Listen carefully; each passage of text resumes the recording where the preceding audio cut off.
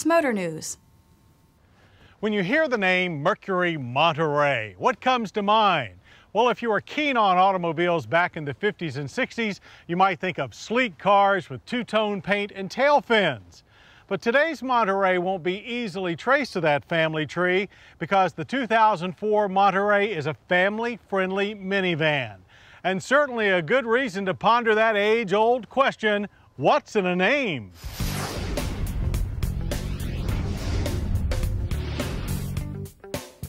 The 2004 Mercury Monterey is more than just a replacement for the Villager minivan. It is the first of 4 new vehicles over the next 3 years designed to bolster Mercury's upscale image and sales. The 7-passenger Monterey is Mercury's first long-wheelbase minivan.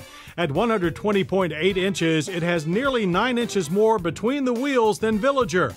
And while Villager was a thinly disguised Nissan Quest, the Monterey is kin to Ford's revamped Freestar minivan. But the more luxurious Monterey does boast some obvious differences. Taking design cues from the Mercury Mountaineer SUV, the Monterey is quite polished in exterior appearance. Witness the big signature chrome waterfall grille, unique monochromatic body cladding, and ample tail lamps with satin aluminum accents. The side entry doors are large and provide easy access to the rear seats. While light in operation, we suggest you go for the power sliding doors and power liftgate and gain optimal loading convenience. While Monterey is not the biggest minivan, the cabin is airy and spacious. Wood and bright accents provide highlights for the wide rolling contours of the dash. This low-efficient style reminds us of Audi and VW products and will make its way to more new Fords in the future. A single pod houses a well-planned gauge cluster, clearly seen through the tilt steering wheel, and is augmented by an easy-to-read digital message center. The center stack is simple, smart, and logical, housing a standard AM/FM cassette and CD stereo and dual-zone climate controls. But a navigation system so popular in Honda's Odyssey is not available. Ford-built minivans are standouts in safety, and the Monterey is no different. Dual-stage airbags are standard for driver and front passenger, and 3-point seat belts and head restraints protect all on board. But for enhanced safety, opt for Ford's patented 3-row protection safety canopy. Its multiple airbags and sensors help safeguard rear occupants in side impacts as well as rollovers. The Monterey offers wide twin front bucket seats. Power-adjustable seats and pedals allow anyone to find a perfect driving position. But the real metal of a minivan is in the back. The second-row split bench folds easily and is removable. Entrance to the third-row seat is easy, and it now includes the fold flat into the floor system that is increasingly a must-have for minivans. Multiple storage compartments, almost a dozen cup holders, and the available rear DVD entertainment system also remind you this is a primo family van. And for all that a family has to haul, there's big cargo space.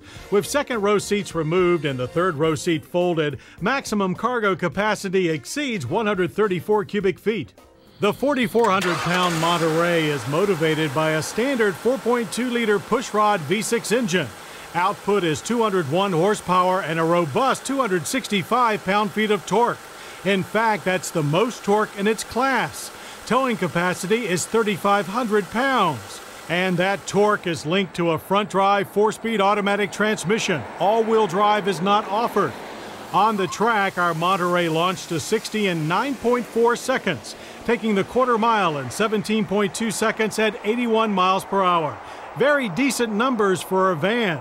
Throttle response is deceptively smooth at launch, but power really comes on at 3,200 RPM and pulls strong until the red line.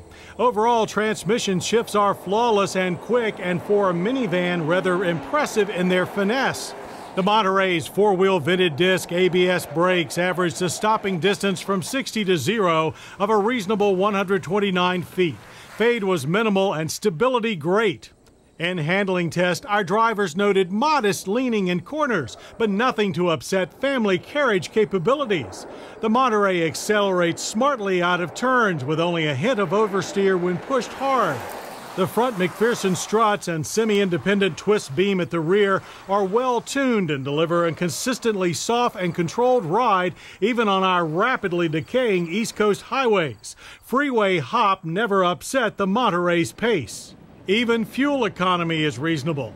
According to the EPA, Monterey is capable of 16 miles per gallon in the city and 22 on the highway. On a mixed everyday loop, 19 is expected. And expect to pay reasonable prices for the well-equipped Monterey, too. A convenience-trimmed Monterey starts at $29,995. Upgrade to the luxury trim and shell out $33,995, while $35,525 is the tab for the top-level Premier. Mercury has suffered for years with a minivan too small for most buyers. The new Mercury Monterey corrects that situation completely. With its almost elegant styling, well-packaged and safe interior, array of popular minivan conveniences, and class-leading torque, the Monterey fits Mercury's minivan needs perfectly and provides upscale minivan buyers with a sensible, well-executed choice. Well, I hope you'll join us next week for more Motorweek, when we'll test Chevy's new Colorado compact pickup and Acura's revamped TL sedan. I'm John Davis. We'll see you then. To learn more about Motorweek, television's original automotive magazine, visit PBS online at pbs.org. To order a video cassette of this program, call 1-800-873-6154. Motorweek has been brought to you by Pep Boys, we're car people. We love cars. We live cars. We breathe cars. That's why we're such big Motorweek fans. Of course. After all, they love cars too. Proud to support Motorweek on PBS. Pep Boys, we're car people. and by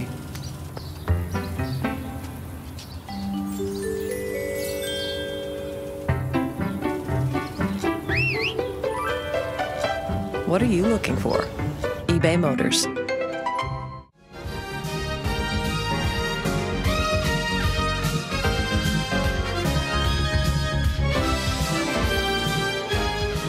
This program was produced by Maryland Public Television, which is solely responsible for its content.